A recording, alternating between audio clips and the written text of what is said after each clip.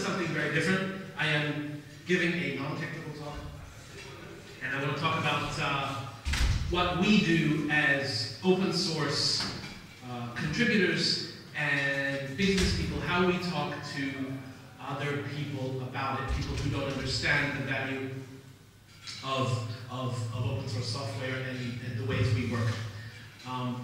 So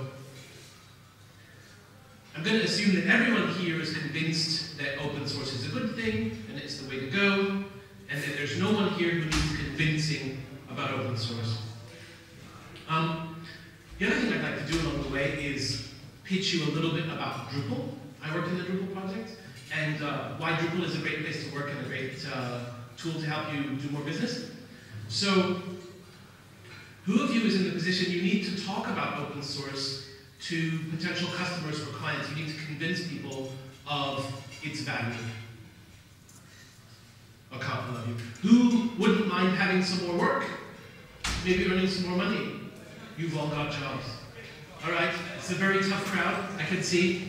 So, a lot of us are in the position of talking with organizations who need some web infrastructure, need website, need something that Drupal can solve, that PHP, open source software can solve. But we run into people who don't believe it's secure, who don't believe that if there's no money around a subscription, that it's not worth anything. And we need to have a lot of those conversations with people. And so I'd like to talk with you today about what businesses need, what people who manage businesses think about when they make decisions about software. I'll touch on how far open source has come in the last 10 years, how open source can be the basis for running a really successful business. I'll pitch you Drupal a little bit. And then I want to get to the actual meat of the topic, which is the business value that's implicit in the 4 freedoms that define open source software.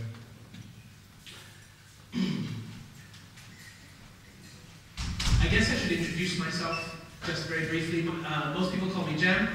I am the community affairs manager at a company called Acquia. Acquia was co-founded by the project lead of the Drupal project. And Acquia provides a range of products and services around the Drupal project. So we do specialized hosting, Drupal-only hosting. We do Drupal support. We have a range of network services like uptime and optimization monitoring, some architecture consulting. But basically, our goal as a company is to make every Drupal experience a success. And we are especially focused on selling Drupal into markets that it wasn't in just a couple of years ago, so to very large companies and very large organizations. And we've been quite successful so far. We have a very interesting list of large clients who are now using Drupal, and the effect, I would say, on the Drupal project of having very large organizations using Drupal is that more people are giving more code back, and as soon as a large organization adopts Drupal for some percentage of their web infrastructure or their intranet,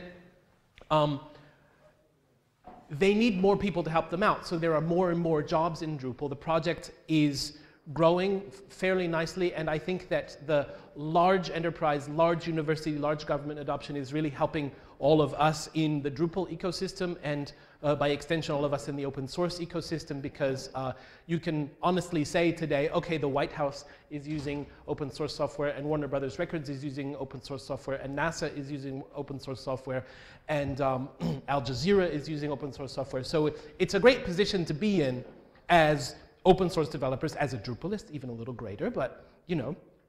So, and my job, I suppose I should also say that, my job at Acquia is very special, and I'm very, very privileged to be a liaison between the Drupal community, the open source community, and business people, sometimes between Drupal and Acquia, sometimes between other parts of it. And I am very, very, very interested in getting more people to do Drupal, and I'm very, very interested in advancing the open source agenda. So I get to come and talk to people like you. I get to talk at a lot of Drupal events around the world, and I've been doing things like I had an op-ed piece in the Linux journal, which is supposed to come out any day now. I've written a little bit for opensource.com. And I'm really thinking about how to advance Drupal, how to advance open source into more and more places, how to grow our communities. And if you have any ideas for me, I'd love to talk with you about those. I'll be around all day today and tomorrow, I think. So I came from being a Drupal site builder and a really terrible developer into Acquia when Acquia was very small, and I was on the engineering team. I wrote all of the documentation for our initial run of products and our initial run of services.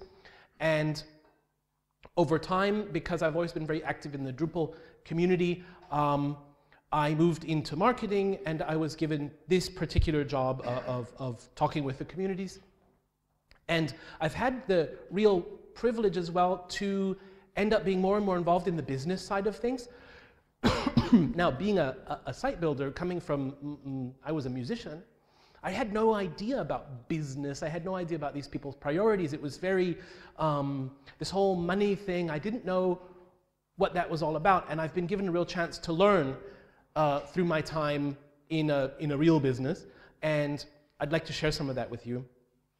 When you're talking about open source, you know, we can't go to a real business person and say, hey, you know, it's right. We're the good guys. It's open source, man.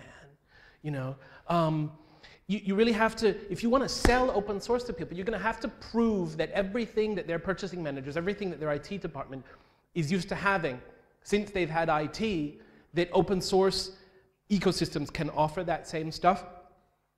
So open source ecosystems have to have the same stuff that the proprietary vendors have had all this time. SLA-based support. You know, I promise someone will answer the telephone within 30 minutes and be working on your problem. You're going to need real hosting, real consulting services. And Dries Buttert founded Acquia to close that loop for the Drupal project. Drupal was doing pretty much everything that software buyers needed, except support. So Acquia was initially founded to offer support for the Drupal project. And given that our support offering closed that loop, made Drupal legitimate, we've been able to sell Drupal in a lot of places that it wasn't before. We've been able to insert PHP into a lot of organizations that didn't have it before. So there are two things that have happened in open source software in the last year that have really fundamentally changed the perceptions of everything that we have to offer, and they really show how well we're doing. I'd like to say that, and this is because I mixed up my slides last night. I'm going to fix this as soon as I'm done. So when you're talking with businesses, they need three things. If they're smart, they want to innovate. They want to be at the cutting edge of whatever they're doing. They want to stay ahead. They want to be able to have their latest ideas realizable in a short amount of time. They want to save money because, you know, the economies around the world are not doing very well right now, but there's never going to be a time when the cost doesn't matter, okay? And they want to mitigate risk. They want to avoid risk. So I want to show, when I talk about the four freedoms in a moment, how the very core of our existence as open source developers provides innovation, cost savings, and risk mitigation. So we do business at open source. Is that a good way? Is that a good way to do business? Can we succeed? Is that, I mean, who's paying the rent with open source software? Who's paying the rent? Do you live, survive, eat, have a roof over your head based entirely on open source software? All right. What do the rest of you do? Or is it just my English?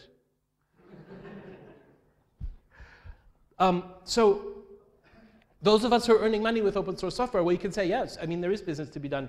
But look what Microsoft was saying 10 years ago. Microsoft, Jim Alchin, was saying that he couldn't imagine something that could be worse for the software business than open source software, right? How are we doing in open source? We're doing pretty well. Jim Zemlin let's see, last year in 2011 said, we don't pick on Microsoft anymore, it's like kicking a puppy. It's very important to note here that there's a generational change going on at Microsoft, and Microsoft has open sourced a great number of its fundamental technologies. And Microsoft is now very, very concerned that open source platforms like Drupal can run on IIS, can run on Azure, because Microsoft wants to stay relevant, because they see us succeeding in the open source world. And a lot of young people are coming into Microsoft who also grew up in open source. So the completely Microsoft bashing attitude that we've all had all this time is becoming more and more irrelevant, and we should really watch what they're doing and see what's going on there. So that's a really, really fundamental change. And this gives us a major opportunity. Microsoft wants to make sure that our stuff works on their stuff, and there are thousands and thousands and thousands of companies around the world who run entirely on Microsoft infrastructure. So I can tell you that a couple people at Microsoft have guaranteed me that if a big business deal has to go down and Drupal must run on their infrastructure, they will guarantee me that it will happen. So as Drupalists, my team, you know, we have this incredible opportunity because Microsoft has said Drupal will work on Microsoft infrastructure. Done. They're sponsoring events like these. Microsoft really cares, and it seems, I think it's going to go in a healthy direction. Speaking of open source success, who knows this logo? Who knows this number? As of February 29th, 2012, fiscal year ending that date, Red Hat did $1 billion of business based on open source technologies alone. This is a sign that you can start an open source business and succeed at any level that you can manage. We should take this as a very, very encouraging sign as open source business people that we're doing the right thing, that we're on the right track, and that we should keep up with it. So, not all of it, you know, not yet. So, Drupal, I want to talk with you about my project a little bit. Who knows what the truck test is? The truck test. If your lead developer, if your service provider, if an essential person on your team is, God forbid, run over by a truck tomorrow, there's someone else to take their place. There are a lot of people doing Drupal, and Drupal's also based on very, very standard technologies. So any of you could look into the code base of a Drupal site and figure out what's going on and be able to help someone with a Drupal site right now. So if you're trying to sell someone on Drupal, you can point out to them that there's no vendor lock-in, there's no reason why, you know, if things go wrong with you, it's not just your custom, ultra-unique system that you're dealing with something that's a very safe bet, simply because there are thousands of people around the world doing it. One of the things I do in my job is I have a budget to sponsor Drupal events. These are more or less the events that I sponsored in 2011 for my company, Acquia.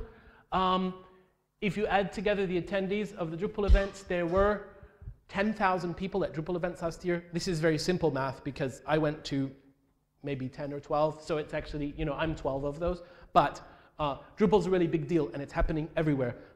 And this year there's going to be another Drupal event in the Philippines. There's going to be one in Indonesia this year.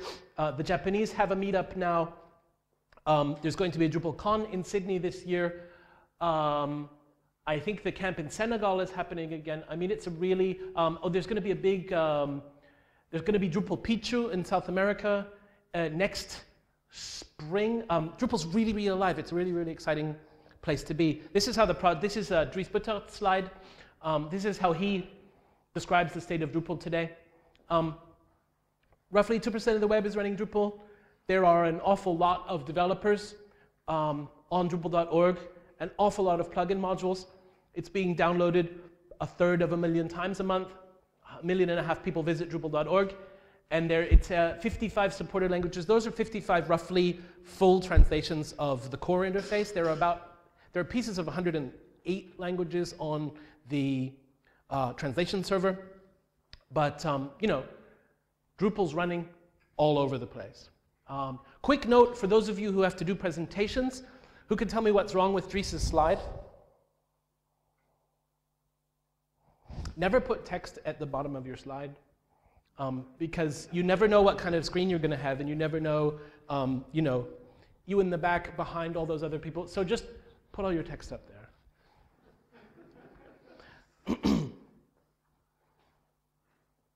Henrik Ingo wrote a post a couple of years ago actually talking about how open source projects managed by nonprofit foundations generally do 10 times better than open source projects managed by companies or with other models. The interesting thing for me was that at the end of his assessment about the biggest, the most active, the most successful Drupal open source projects in the world, he put Drupal in the same league with Apache and Linux and Mozilla as the only CMS in that category, the only project of its kind there. So once again, and I don't know how to measure this against PHP, frankly, and there are, you know, depending on how you slice it and dice it, you can say all sorts of things. You know, WordPress has more sites online, Drupal has more flexibility, whatever you want. Anyway, Drupal is doing very, very, very, very well. And I like to talk about Drupal using a quote from Jim Whitehurst, who's actually the CEO of Red Hat. And I read this quote when it came out last summer, and immediately where the word Linux was, I threw in the word Drupal in my mind, and it really seems to make sense to me. So when I say Linux now, imagine I'm saying Drupal, okay? So Drupal. Linux is a transformational technology. The technology of Linux empowers advancements and innovations that have nothing to do with the technology of Linux. That is to say, Linux supports the development of new business models as well as new technologies. I think Drupal is doing exactly the same thing around the world now. There are people realizing their visions, changing the world, adding transparency, building government infrastructure using Drupal. And it's sort of a universal technology that's really helping people realize their visions. And I think it's a very, very powerful moment to be in the Drupal project, and I think it's only going to get better, at least for the foreseeable future. I'd like to show you a few sites running Drupal. There are parts of Al Jazeera running Drupal. The Economist runs Drupal. Grammy.com, a site that has a massive traffic spike once a year, that's running on Drupal. Besides all the stuff in the US, and then unfortunately, I mean, given the nature of my job and the company I work for, I have a lot of slides that are focused on North America, but beyond NASA, beyond the White House, the City of London is using Drupal. The government of Vietnam is really big into Drupal. We did a crawl of recognizable top-level domains of Italian public administration sites, and 13% of them are running Drupal. So it's a really amazing government enabler. The White House has a GitHub repository, okay? And this is a huge game changer. Governments around the world used to think about building infrastructure like, I will build a bridge across this river, and therefore more trade of goods can happen, therefore my country will be better. Or I will now invest in a lot of bombs to flatten this one country because I don't like what they're doing, and we'll see what grows up there afterwards. You know, I will invest in vaccines and send them to a country, whatever it is. That's sort of how governments have approached infrastructure until now. The White House has built a survey tool for whitehouse.gov, which lets anyone submit a petition, and if enough people sign on it, the government has promised to consider it. And there's all these other things that are going on. So now governments can actually invest in infrastructure once and then open source that infrastructure and let any other country, any other government, any other organization benefit from a single infrastructure investment. And I think this is an incredible power that we have put in the hands of governments around the world as open source developers. Drupal is also very, very big in education. Stanford University has a standardized platform where if you have anything to do with the university, you go to a website, you say, I need a new website for my volleyball club, for my new professorship, for anything at all on campus. You fill in a form, it instantly provisions you a website, gives you a standard theme, ready to go. It's all Drupal. All Drupal, all the time. And all the old sites at Stanford, when they need to upgrade, they're all being converted to Drupal. It's fantastic. Opensource.com runs on Drupal, which is one of my favorite sites. Ubuntu's home website runs on Drupal. Twitter developers site runs on Drupal. X.com, which is the eBay developer site, that runs Drupal. Amnesty International is a very long-standing Drupal user. Lots of other, Drupal has really deep roots in NGOs and activism. It was involved in Howard Dean's presidential campaign in 2004. They had a very early Drupal distribution that would let you provision sites and do local organizing to try and get him elected president. He wasn't elected president, but Drupal remained.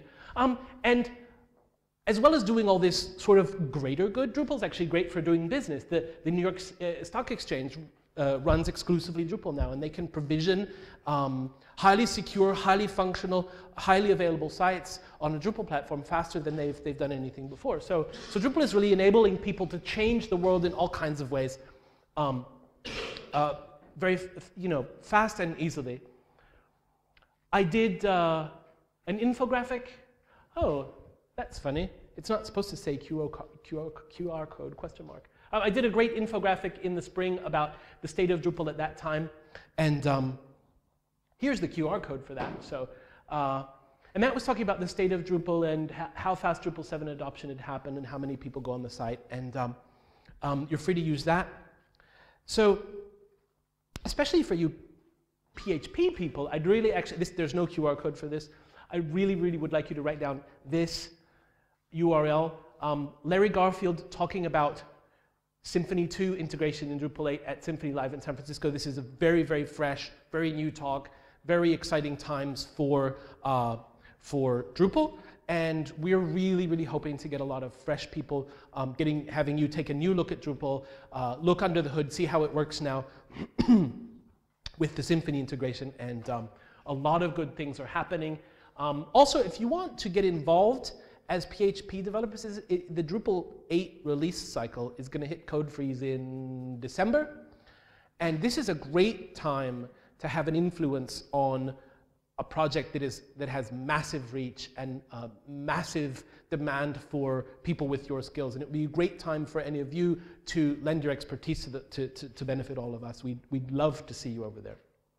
So, enough about Drupal for now. Do we recognize these? Yes.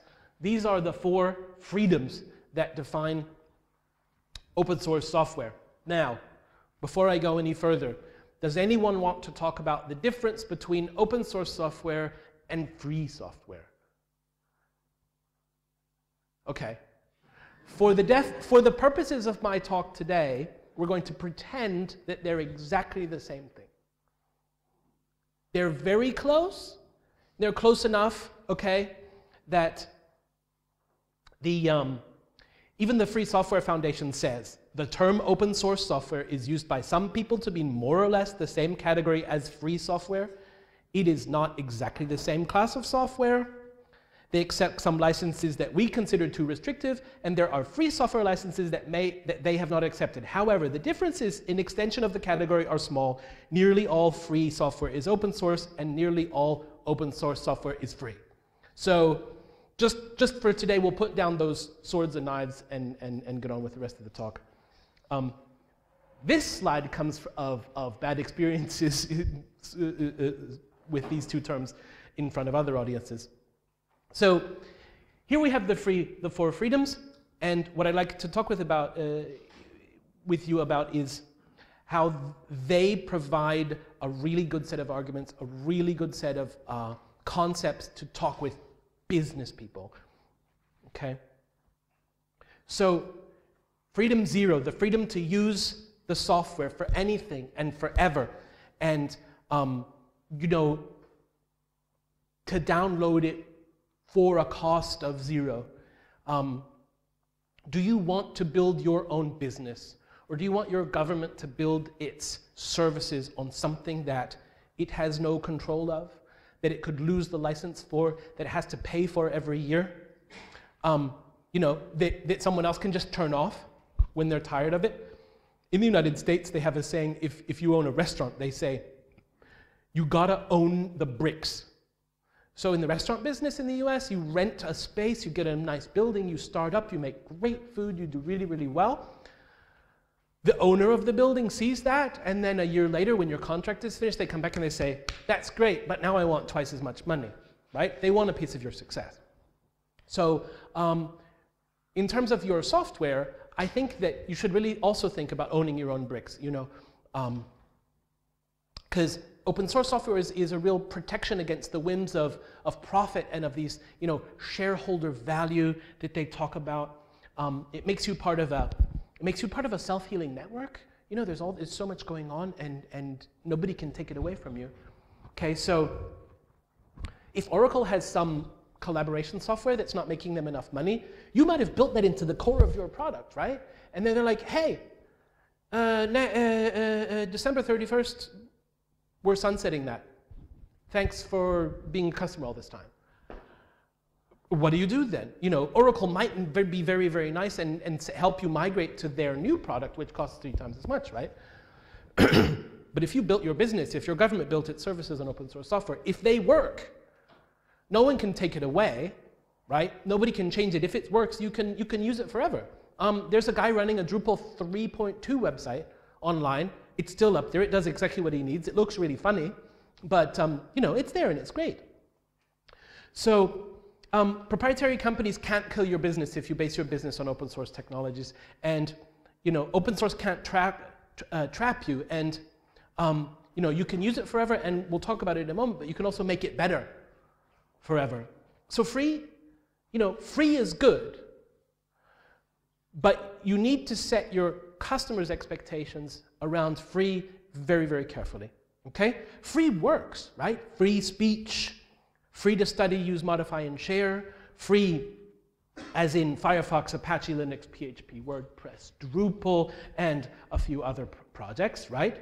Free is all fine, okay? But you must not go to people who you're trying to make your clients and say, hey, the stuff's free, because, you know, a zero price tag, you know, zero, it doesn't cost anything. It's psychologically so powerful that when people find out that there are still costs involved in running an IT project, they're going to be really, really disappointed, okay? If you want to read more about the psychology of the power and the danger of things being free, a guy called Dan Ariely wrote a book called Predictably Irrational, and he wrote a second book called The Upside of Irrationality, and he talks about free. You need to tell people, okay, this software has a zero price tag, but that money that you're not spending on the software is giving you freedom, okay? IT costs money, but open source software lets you invest your money in your own team, in your own business, in your own vision, and not just stick it in someone else's pockets, okay? So instead of telling them that it's free, you can show them something like this. You can say, hey, this is the world you're used to dealing with. This is the world of proprietary software, and this is how open source does all this stuff, okay? And every project that we do as IT people is going to have IT costs, and there's going to be people working on it. There's going to be hosting costs, you know, bandwidth, designers, and recurring license. Wait a minute, there are no recurring license fees in open source. This is great. So I can take my money and I can put another person on the team. I can invest in more training for my team. I can buy a service provider to do what I need when I need it, and then, you know, move on to the next thing. I don't just have to keep throwing out money just to keep using something, okay? And an open source service provider, like Acquia, like your companies, we're basing all of our business relationships on providing people with the very best service possible, okay? Because as an open source business person, well, you know, there's no data lock-in, there's no exclusive Polish vendor license that says you can only buy Microsoft such and so from these 3 people. We don't have that. So anyone in open source who's a service provider, we are always going to provide the best service possible because there's no stopping you leaving, okay? So that's part of the truck test that I was talking about beforehand. You own your own data. You know, open source means never having to ask for your data back. So Drupal already has 15,000 plugin modules. It has a hell of a lot of functionality that's already ready to go.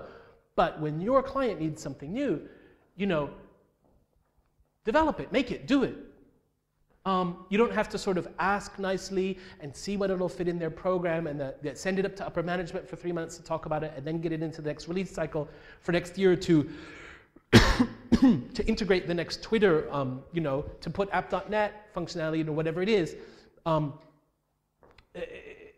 Proprietary software vendors are very, very concerned about meeting the needs of the 80%, meeting the most common use cases where they think they can make money, and they don't care about your truly innovative, truly different business, your client who has a very, very particular need. You're never going to be on their roadmap. Open source software, Drupal, allows you to make exactly what you need and exactly when you need it. And open source has a much higher rate of innovation. I'm also going to talk about that just a little bit in a while.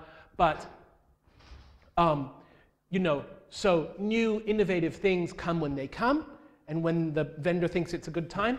In open source, you can make it happen, and it's usually happening very, very fast. So another guy in the Drupal community talked about the difference between free, as in free beer, free, and free as in open source software. He says when you invest in open source, it's free as in puppies, okay? You get a free puppy, but you've really got to take care of it. You've still got to invest in it. You've still got to put time into it. But, you know, having a dog for a long time can be really, really nice.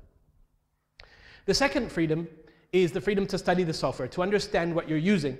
A guy from the Drupal community called Jeff Eaton, whom I really, really admire, talks about open source, and he says, in open source, the bad dies or the bad gets fixed.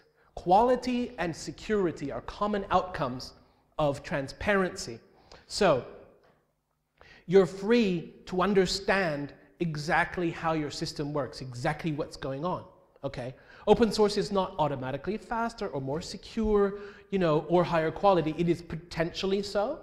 I would tell you that Drupal is generally very, very, you know, of very good quality because it's got an awful lot of eyes on it. But what open source is it's automatically transparent, okay? You can see what you're getting and you can make better decisions about it. A lot of governments around the world are using Drupal. Drupal has been assessed thousands and thousands of times for, you know, very expensive, very critical applications in big companies and governments around the world. And they've decided it's good enough. That's good enough for me. But if it's not good enough for you, you can go right into an open source software package and look at it yourself and decide whether it's safe, decide whether it's good enough to use. People are talking about security a lot. The Cabinet Office in the UK said in public, it is wrong to believe that open source software is implicitly insecure, which is pretty good. The document about security in open source, the document clearly states there is no difference between open source and proprietary software. It's pretty good. This article went on to say some things that I didn't really like, including the fact that the UK government decided to base comparison between proprietary software and open source software on some cost and return on investment factors that leave out all of the freedoms that you get having open source software, but it's a step in the right direction. My friends at Phase 2 Technology in Washington, D.C. gave me this slide. All these people think that Drupal is secure enough to use in the United States, including for the energy.gov, the Energy Ministry website. I mean, it's pretty great. I did a project that I really had fun with a few months ago, making an infographic about how the Drupal security process works. And You might want to share this with people because the premise is we end up talking with people a lot saying, hey, Drupal's really secure. It's battle tested. People are using it all the time. They say, how can it be secure if you can see the source code? You know that everybody knows what's going on. They think that just sticking your head in the sand makes something secure. So I worked with the Drupal security team to make an infographic about how you can be open and secure at the same time. And my hope is that you could use this to talk with your potential clients about how open source software can be just as secure, possibly even more secure than any other category of software. And it's one of the great privileges of my job is that I get to make stuff for all of you to use at work. The third freedom, freedom 2, is that you're free to modify your open source software. You're free to fix it, you're free to make it better. You're in control of your destiny, you know? You have the freedom to build what you need when you need it. If a proprietary solution is buggy, there are known bugs in proprietary software that will not be patched, that have been out there for years. That's not bad. And you know, if your proprietary solution only does 80% of what you need, when you unpack it, when's it going to do the other 20% for you? Maybe never. You might have that edge case that they don't care about developing for. While with Drupal, with open source software, you can fill that gap. You can make it exactly what you need it to be, exactly right for your clients, exactly right for you to change the world, to pay your rent. There's a really exciting, very interesting book. It's older now. It's called Democratizing Innovation. The full quote is a little more subtle. It says, innovation by users tends to be widely distributed rather than concentrated among just a very few innovative users beyond this. So users generally have a much more accurate and detailed model of their needs than manufacturers have. That means you know what you need. You know exactly how that hammer should sit in your hand, how that axe should work to split wood just like you need it. So you know, you can build your tools with open source software. And his book talks a lot about the old way of doing things. There are manufacturers who make things that are, you know, broadcast, distributed, sent to users. Okay, so you receive a product and you use it like it is. So you have the manufacturers and the users. And what we get in the open source paradigm is that we are making it and we're also using it, and then we're making it better and we're using it better, and then so we become both manufacturer and user, and this gives us incredible power, and you can really invest in what you're doing. You can really make exactly what you need to do. And you can see this. Drupal began as a bulletin board for a student dorm in Antwerp. The first DSL line that was in Antwerp was in Dries' boardroom, and he split that among his friends and made a bulletin board so they knew what was going on. But that same bulletin board software now does e-commerce, and now does media, now does government, infrastructure. It runs hotels, it works on mobile devices, because people have taken what they got and then made it better and given it back. So all this innovation that you can do only really makes a difference in the world because of the fourth freedom. And the fourth freedom, to share, to redistribute, to give back your code, means that you can make the perfect solution for running a government department and then give it to the other department and give it to a department in another country, and everybody can help each other. You know, there's this building on the shoulders of giants. I read a really, really fascinating book recently by Lawrence Lessig. He's the guy who invented Creative Commons. He's given up thinking about copyright now, and he's working very much on the corruption that money puts into politics. And he's designed a way to take the money out of the United States political system.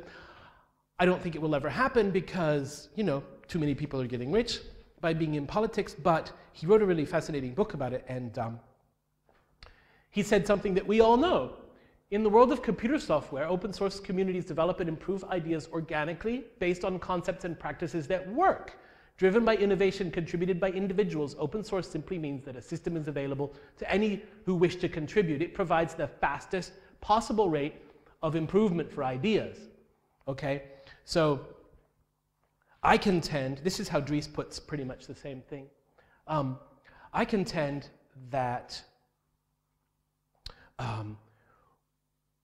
we're at this incredible point now where how we do things in open source, people are noticing it, and people are noticing it beyond software, and I think that how the world works could change now, and I think that we can, as open source people, we can really make a difference. So Drupal is plus minus the world's largest, most active open source project, and we've been fooling around with new ways to resolve conflicts and to discuss and to collaborate around the world together. And we've come up with these really, really interesting ways of doing things, and other people are noticing. In the introduction to this book, he talks about interviewing people from the Occupy Wall Street movement, and he talks about interviewing people from the Tea Party movement, and you can't really get further apart in United States politics than those two groups, and both of them said, oh, we're open source political movements, you know. We're taking ideas from our base and improving on them. And I think that's really, really, really fascinating. And I also mentioned before that, you know, governments are now able to build infrastructure that can be used anywhere in the world. So I think open source really, really has a chance to make a difference in the world today. So given that you can share it, in Drupal we like to talk a lot about what Isaac Newton said, if I have seen further, it is by standing on the shoulders of giants. So when you start with minute zero in Drupal, and you know, same with PHP, but you know, when you install Drupal, you've just installed millions of hours of coding and bug fixing and improvements that have gone into all this stuff, and you should never have to write the same thing twice. When you write something for Drupal, when you write something new for any PHP tool too, it should be an improvement on something that's already there, or it should be something that didn't exist before, but you shouldn't be reinventing the wheel in the best cases, you know. You get to do cool things like make a Drupal distribution that solves a particular problem space really, really well, and then just pass it on, or base a business on it. You know, start your own business based on the fact that you know exactly what dentists need for their website, or real estate agents, or people who run hotels, and then become a specialist in that business. It's incredibly empowering. You know, and anyone whose bug is fixed in the Drupal code base, well, it's fixed for you too, right? And cooperation is the biggest win we get. You know, you submit some module to Drupal. I guarantee you if I submit a module to Drupal, somebody else is going to find it, and who's much smarter than me, and they're going to make it run 10 times as fast and take all the insecure crap that I put in it and you know, add 5 features to it, and then I get it back. So I did all this work, and it's multiplied by the fact that I'm in an open source community where everyone is working together. So you get real efficiency, you get real cost savings, you get reuse, and so you can also tell people who are looking at you know, becoming your clients. You can say, well, you know, I'm going to build you this functionality, but then we're going to open source it because it costs you this money one time, but then everybody else who uses it, it's going to get better, and you get all of the updates for free forever. And that's a great investment argument. So open source represents real value for money, real value for change, the possibility to innovate, mitigate risk, and save money. Jeff Eaton, who I was talking about, says the 4 freedoms are your escape hatch out of any problem. I kind of like that one. So, you know, control your own destiny. You're the driver, you determine innovation, you drive change, you do what you need with your software as your needs change and grow. I give you open source. This, I was talking with a lot of people in the last couple of years to come up with the stuff. So these are some of the people who helped me with this. Obviously, I read a lot of books. I would encourage you to come and visit us in Drupal land. We really would love to see more developers. We would love to have more help with what we're doing. And we'd love to provide you with employment if you're looking for that. There's a lot of Drupal going on. On a side note, the Drupal Association has elections right now for the board of directors, There are 2 slots for community at-large directors open, and I'm running in that election. If any of you have IDs on Drupal.org, I'm not going to ask, don't put up any hands. If any of you have IDs on Drupal.org, you're probably eligible to vote. If you go to association.drupal.org/vote 2013, I'd be very, very happy if you put my name on the top of that list. We have a lot of events every year. Next January, there's going to be a DrupalCon in Sydney. In May, there's going to be a DrupalCon in Portland. And then in September 2013, there's going to be a DrupalCon in Prague, which is going to be absolutely amazing and fantastic. And I really, really hope you all come. Thank you very, very, very much. I also have this talk up on Joined In, like the others. You know, please say it was good. That would be cool. And thanks for inviting me. I'm really glad to be here.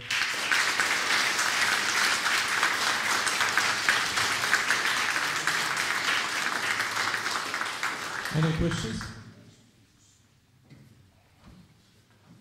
Yes. Tear me apart. Not really. I just want to add something. You were talking about how Drupal and other open source technologies could be good for companies. Yeah. But it would be interesting to specify as well, maybe in addition to your talk, how communities themselves need to be supported by companies. Don't always use the product, support the community, because in the end you need them. Oh, sure. I think Mike has some interesting ideas on that. He has talks on that. Okay. So, I'd love to hear those ideas. Because these communities aren't charities. You don't, like, I think this event has some sponsoring as well, which we need, but this is not a charity. This is something valuable. Things are happening here. So the pitch, if there were people here, who were trying to decide whether to buy open source, what I should be saying as well is, so if you decide to go with Drupal, you also need to invest in us because we're the goose that's laying your golden egg, right? Indeed, and then there's companies, web shops, using the technology to serve it to customers who need employees, who need to get the scoop on the new ideas, new technology, right. Cutting edge you were talking about. That happens here, right here, yes. Where we are right now. Right, so investing in the community is definitely good. Good point. Of course. Yeah, the thing is that we're talking about open source, and you made reference to Drupal all the time. In all those things, I see a lot of less interest from Drupal communities towards the larger PHP community. So how is this currently? So how is this, and what can we as PHP community do to assist the larger Drupal community? Because I feel that we have a lot of things that we can share with the Drupal community, and we opened up for them since the beginning of our user group, PHP Belgium back in the day. Sure. We opened up, and we never got actually the responses that we're expecting. So we have better deals with projects like Symfony and Typo 3 for that matter. But Drupal seems to back away from PHP. How is this, and what can we do to make the gap between Drupal community and the PHP community closer? So I can tell you that the Drupal community, well, thanks for saying that, because that's really important to know. The Drupal community has been very, very busy in the last 4 years with a lot of success. And I can show you an awful lot of people who've had more work than they possibly could cope with, and PHP too. That's really good to hear. So I'm not sure. I mean, as a community, we've been very busy at celebrating ourselves. Aren't we doing well? And we're 2% of the web, and you know. My boss at Acquia, we've been talking a lot about this, and for the last year or so, I've been saying, hey, Drupal, we're in this really beautiful echo chamber. We see each other at all of our conferences over and over again, and where are the new faces, and how do we grow?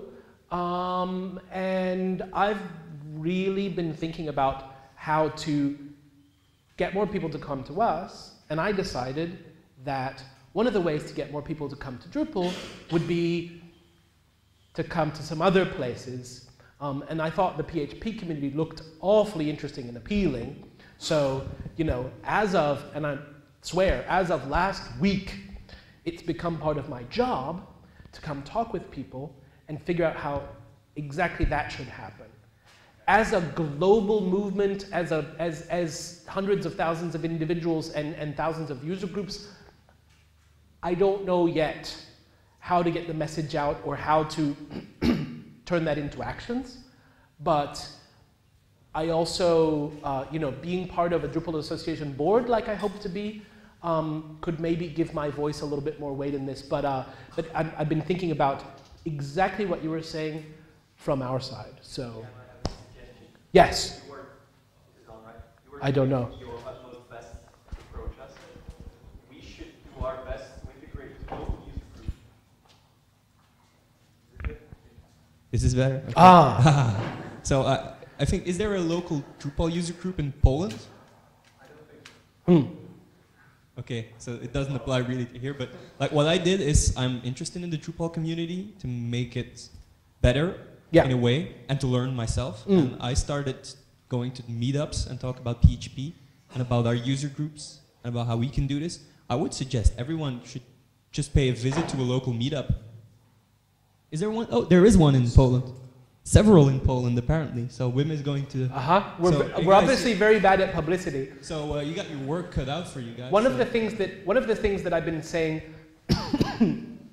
longer than I've actually technically been some sort of official community person. I'm nothing official, but something that I've been saying for a long time is, you know, to be frank, Typo 3 is not the enemy, you know, and Joomla is not the enemy. They might be our sort of direct competition in our little open source space, but honestly, as open source projects, we can all learn from each other, and especially the PHP-based projects and the PHP people, we have a really strong interest to actually come together. So I spoke at the Typo 3 International Congress in 2009.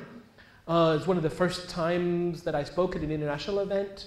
And I know, for example, that the Typo 3 people looked at Drupal's Solar integration code to make the equivalent functionality in Typo 3. And there's a lot more that we could actually do. Yeah, and you were talking yesterday about the standards development around PHP systems. I think that we need to start visiting each other, all of us, a lot more, and then figuring out. We were since we were open towards the Drupal community, Yeah, but I would love. It's more that we didn't got the responses back from the Drupal community because they considered themselves not really being related to PHP anymore. That's the feeling that we'd have to pull that apart. But for example, you know, talking about building the standard content repository in PHP that anyone could call on, you should be talking about that at DrupalCon next year, and you should be talking about that at Drupal camps around Europe, starting now. Okay, so we have a lot to talk about. Okay. I'm really glad I came. This has been, you know, and I go to a lot of Drupal events. I'm keynote at Drupal Camp Israel in a couple weeks. I'm keynote at Drupal Camp Chicago. I'm going to be in San Francisco in a few weeks. The number of new ideas per minute at this event for me is amazing, because really Drupal people we've been talking with ourselves for a little bit too long. So really, thank you for inviting me. Thank you for making it happen. Thanks so much. Okay, so we'll finish now because